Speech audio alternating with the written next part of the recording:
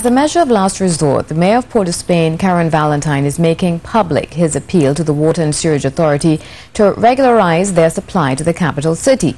He says the call comes after months of frustration and pleading with WASA, cries which all seem to have fallen on deaf ears. Efforts to contact those at WASA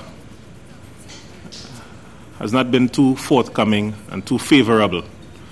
But we are of the view that our burgesses, our constituents, are of paramount importance to us, and we are really seeking to highlight and to call on the Water and Sewerage Authority to please intervene with immediate effect. Mr. Valentine said the authorities' disregard for the city has manifested in more ways than one. Another problem, he says, they grapple with is poor roadways. A problem, he said, traces back to WASA.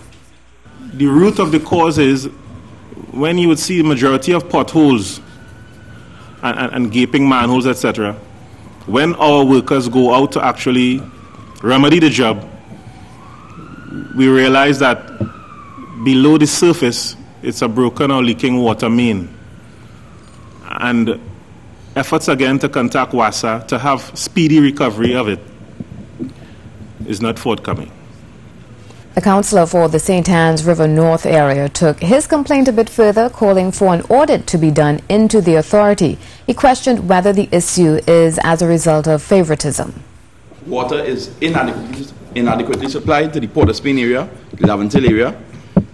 It really borders on inequality and inequity.